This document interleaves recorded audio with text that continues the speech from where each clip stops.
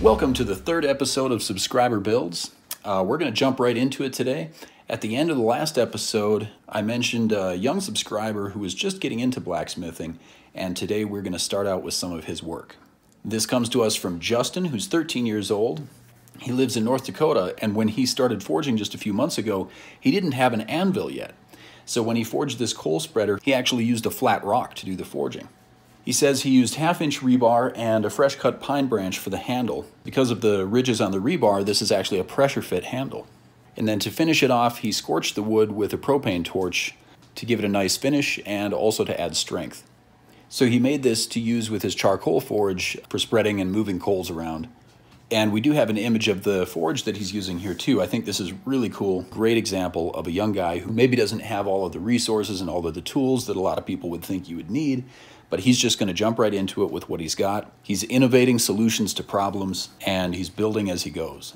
Forging isn't the only type of creative work he does. He also sent pictures of these rings that he made. These are made from mahogany and amethyst, and I think this is another beautiful example of the great work that Justin is doing. Now, he also mentioned in his email that he does have a new anvil now. He bought a piece of railroad track, and from what I understand, that is actually an excellent material to use for an anvil. I've seen a lot of different videos and a lot of different guys online that will use railroad track as an anvil for doing a lot of really great blacksmithing work. So, Justin, let me say, keep up the great work. Keep on innovating, developing those skills. I think it's really awesome what you're doing here. He also does have a channel. He goes by Guarded Dig 2. I will have a link to that here and also in the description below, so you can go and check out his channel. I think he's just now started putting up some content, so definitely go and check out his channel too. So next, from North Dakota, we're going to go north of the border to Saskatchewan, Canada. This is from Jaxxon. He's 15 years old. He does blacksmithing work and knife making, and he sent us a picture of this beautiful leaf. Let me just say, I know from firsthand experience that making a leaf can be a much bigger challenge than you might expect.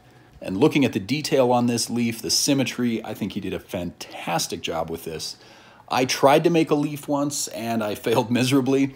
Hopefully I will revisit that process at some point and maybe do a better job. I really wish I could show you a comparison between expert work like what we've got from Jaxxon here and the work of a complete amateur like what I did last spring. But fortunately or unfortunately, I couldn't find a picture, so I don't have to embarrass myself.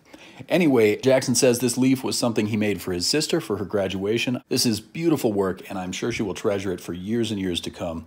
Jaxxon says he's found inspiration from this channel as well as others, and looking at the leaf that you did, Jaxxon, I have to say, this type of work is absolutely an inspiration to me, and I'm sure it is to many others as well. So thank you for sending this in, and keep up the great work. So from Canada, we're heading across the pond to England. These next images come to us from Harry. His first two knives, he said, are made from 1095 steel. He just got started a few months ago, and at that time he was using a 4x36 belt grinder. But he decided he wanted to get more serious about it and make more knives, so he decided to build his own 2x72 belt grinder.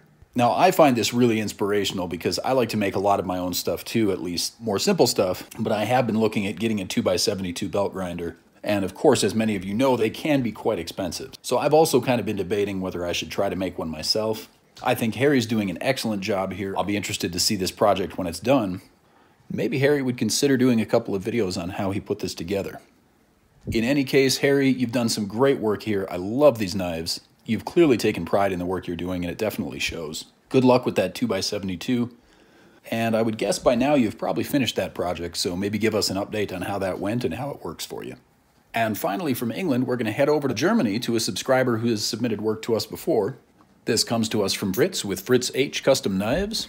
I think last time he mentioned he was starting to sell knives, and it looks like he's really getting that business going, and I really think his work speaks for itself. I mean, this is tremendous craftsmanship, great attention to detail, and I absolutely love these designs. This is a very clean drop point design here. He said this is his first hidden tang knife, and these next couple of images are of his latest work, very well crafted bushcraft knife. Beautiful scales on this. I love the contrast between the two types of wood, from the handle and the bolster. I think those are copper pins, and of course a beautiful forged finish and a very nice looking polished Scandi grind. Excellent design, excellent build quality, and looking at your work, I am sure you are well on your way to a very successful knife making business. And with that, we'll wrap up the third episode of Subscriber Builds.